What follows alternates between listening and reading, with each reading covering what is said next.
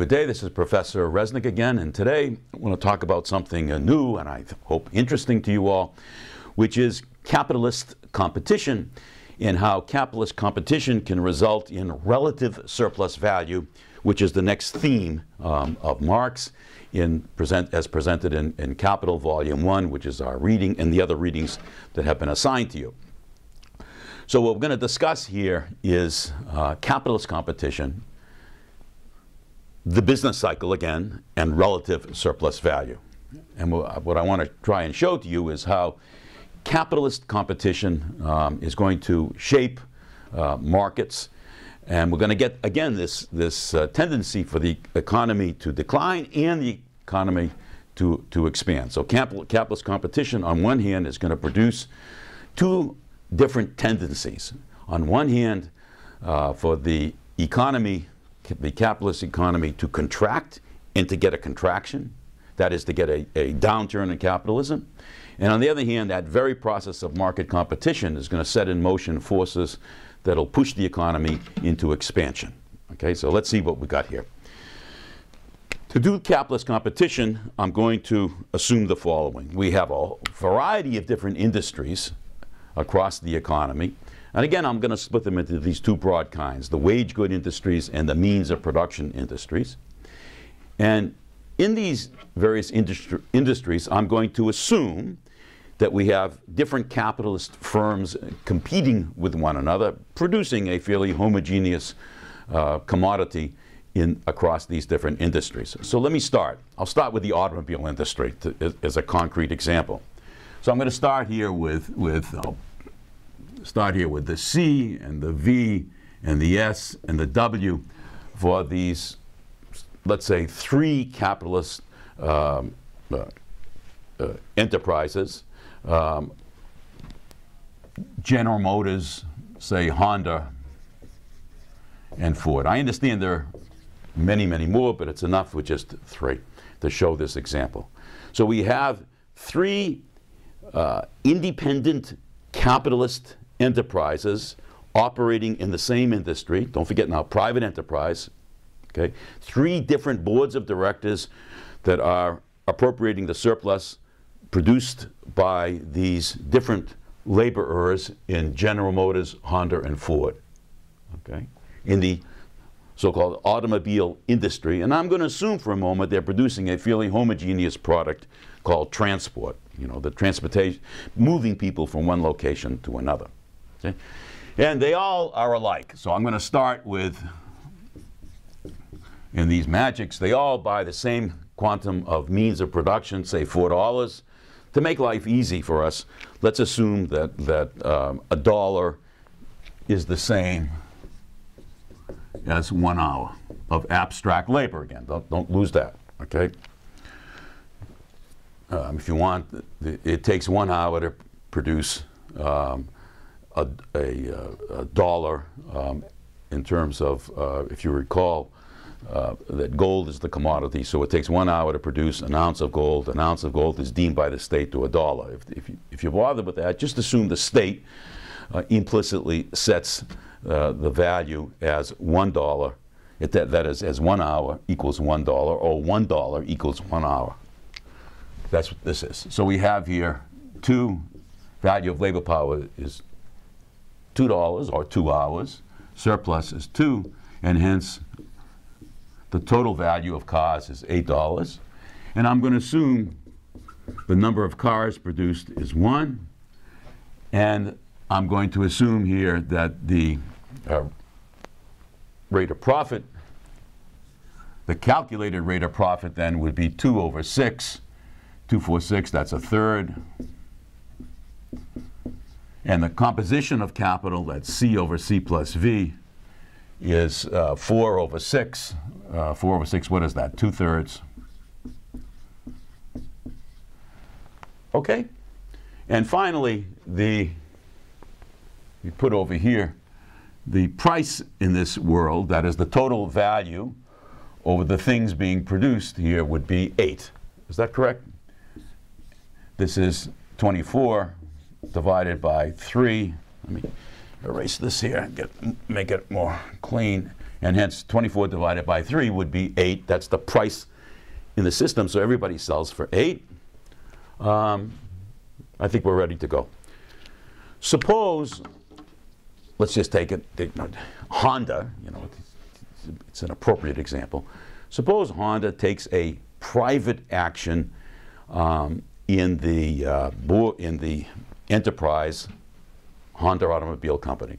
The board of directors of Honda decide that they are going to purchase additional means of production, the delta C, of say $4 more or 4 more hours. All right? And I'm going to assume that there's a new technology associated with these additional means of production that Honda board of directors decides to purchase, which is robots. So Honda goes out and purchases $4 more. This becomes 8. Okay?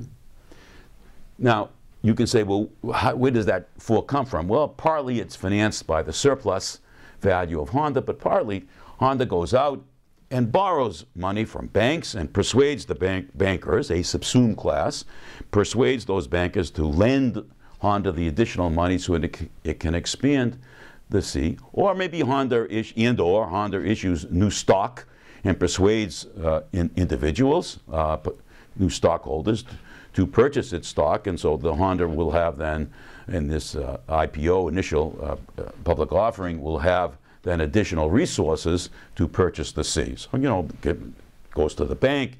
So you've got the 3 broad ways to finance this. That is out of surplus value of Honda, borrowing on the market, or issuing stock to stockholders, new stockholders. It gets the additional resources for the delta C. So 8, 10, 12, this becomes then an expansion of 12. This becomes 28.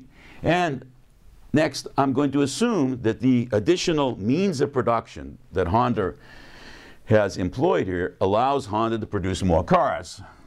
So this becomes 4. Okay? Let me leave these for the moment, or leave this the same. But let me change this here, because Honda has increased its index of mechanization. So it now is 8 over 10. So this has become a bigger number. It went from 0.67 to 0.8.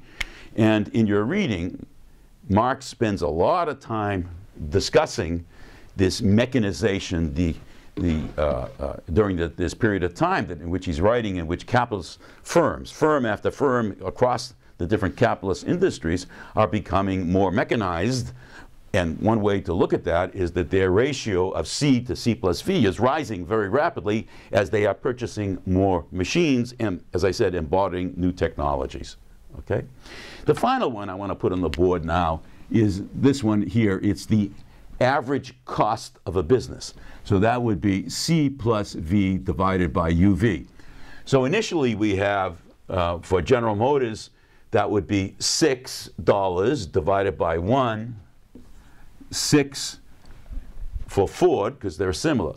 And it was $6 for Honda, but now it's a smaller number, 10 divided by 2.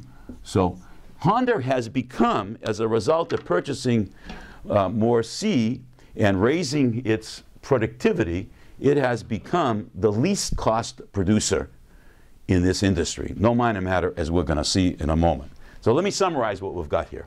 Okay? As a result of Honda's private action, it's become the least cost producer. It's raised its composition of capital, okay, in doing that. So one message is a capitalist can become the least cost producer, the lowest average cost, by raising its composition of capital. And I'm assuming here, okay, that Honda did increase its C. So it went out and it raised the C, its cost went up. But the denominator increased proportionally more, so that the ratio, the average cost, fell. And that's the subsumed class of managers in Honda has to make that calculation and persuade the bankers and or stockholders that they should provide the resources because the average cost will fall, allowing Honda to become the least cost. And we're going to see what that's going to deliver to Honda in a particular moment. Next, okay? As a result of this, the price of a car has fallen from 8 to what it was to now 7, okay? So the new price of a car is 28 divided by 4. The price has become 7. Let's examine that for a moment. Okay, what's this 28? Where does this come from? Well, this is the total value. General Motors produces one car at 8. Ford produces one car for 468.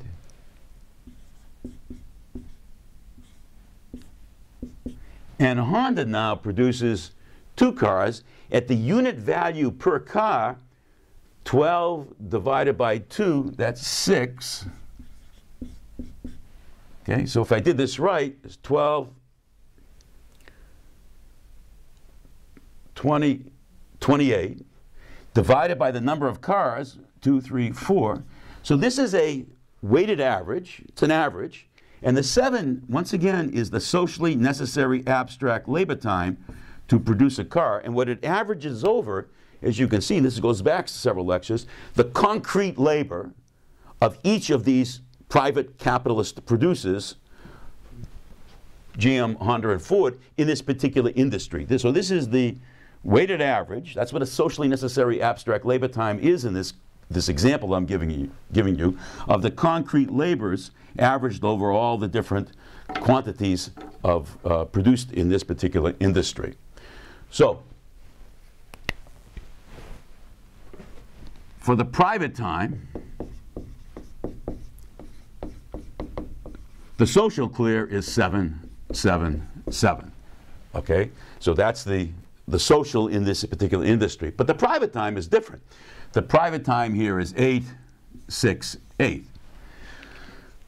So we have a divergence, okay, in this example, which is one of the things we want to show, a divergence between the private and the social. General Motors and Ford are above the social, whereas Honda, because of its offensive action, that is raising its productivity, is below the social. All the firms come to market. I'm assuming a competitive industry. That means everybody sells at the same price. Okay, the assumption of competition, one market, one price. They all sell for $7 or 7 hours. Okay, they have no choice. That's what competition means. The market dictates the price. So everybody sells for this socially necessary abstract labor time of $7 or 7 hours. So let me then put on the board a new table. Okay, I'm going to erase this and get a new table going.